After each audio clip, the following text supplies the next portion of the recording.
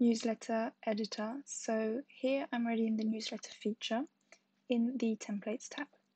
So right here you have all of the default templates that are available to you that you can edit to your liking. The other option is going to be creating your template from scratch, which is what we're going to be doing today. So I'm just going to click here on create a template. I'm going to name it, click on create. Here I arrive into the editor. So here you have the different contents that you can add to your newsletter. So we're going to start off by adding one column. You have the margins that are available to you to modify. You can also add in a background, use an image as a background, change the text color, and modify the corners. So I'm just going to leave that as is. Here we're going to add in an image. I'm going to drop in our logo right here.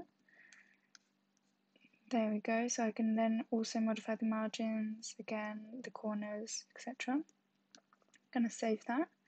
Here we're going to add in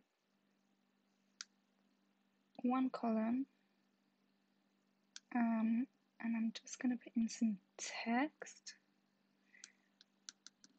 We're going to put in news. I can then put that in bold if I want, save it, and then we're going to add in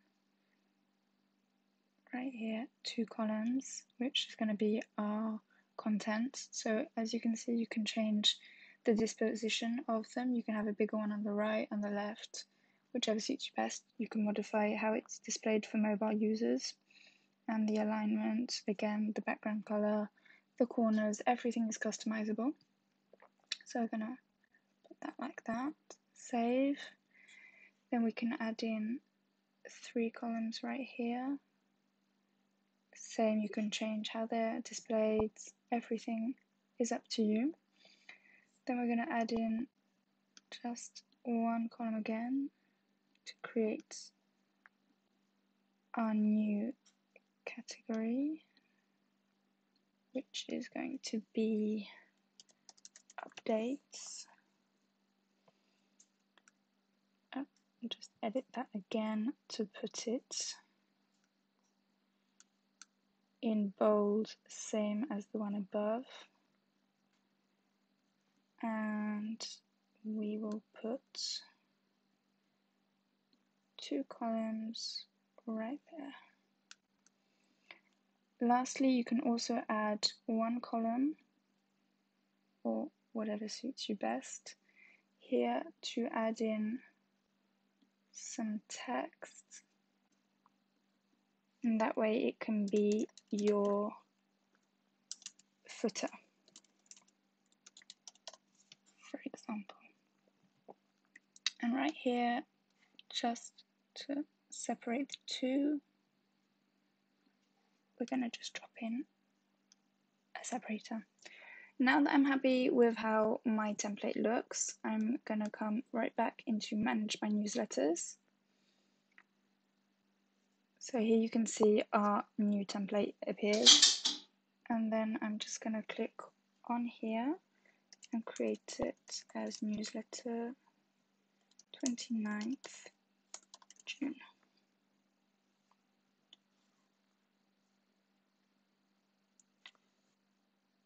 So here we go, we've got our new template. We're just going to drag and drop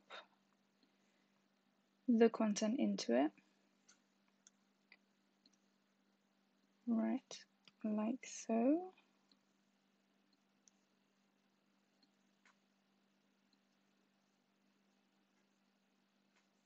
And so here I've actually only got one, let's say we've only got 1 to post that I want to put in. So I can go ahead and delete this one and instead add in 1 column like so, and come right back to my posts and add that one in.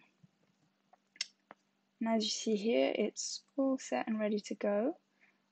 Once it's ready, I can just come into export, and then I have the choice to create a campaign, preview the URL if I want to see how it displays, send it to myself to then pass it on, download it as a file, get an HTML code, and you can also publish it through MailChimp if you have an account with them.